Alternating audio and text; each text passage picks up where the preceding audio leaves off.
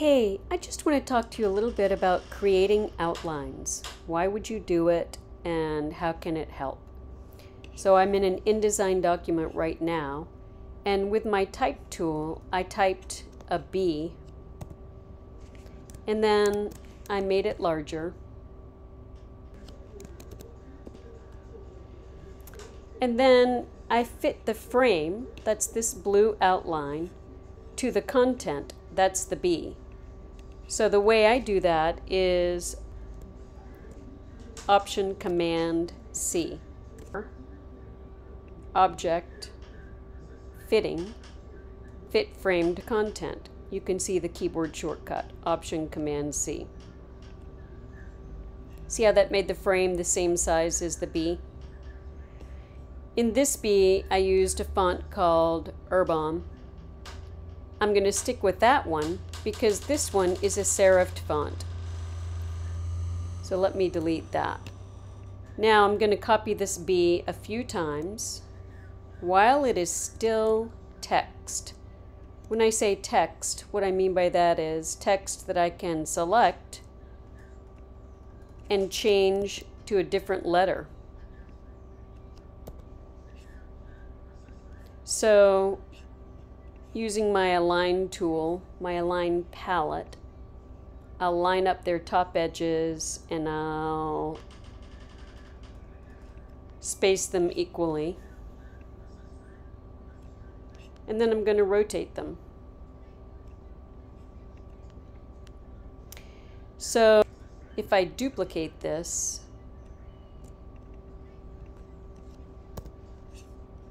to make a different word,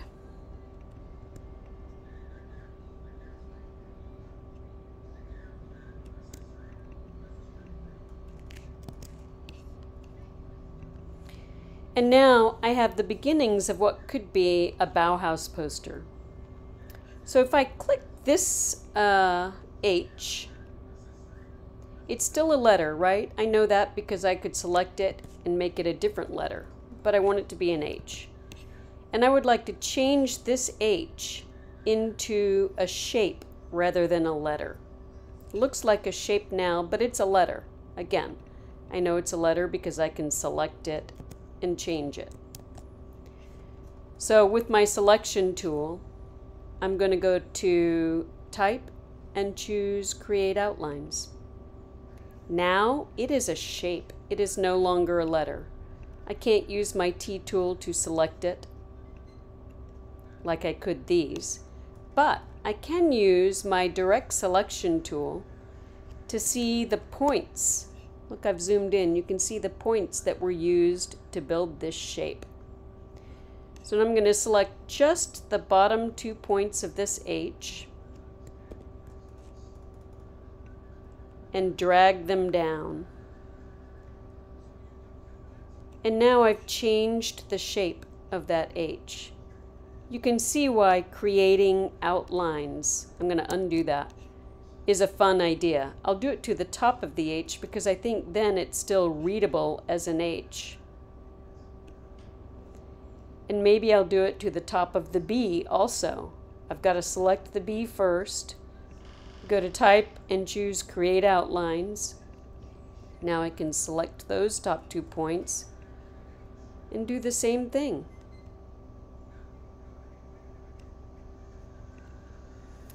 So you can see that creating outlines gives you a little bit of opportunity to play with the strokes of letters.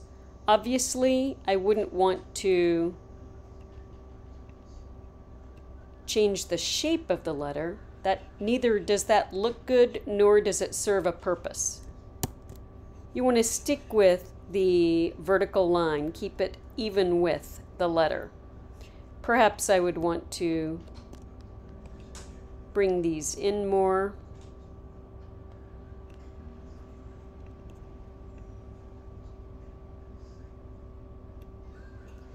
And, you know, perhaps there's a lot more designing that can happen with this poster.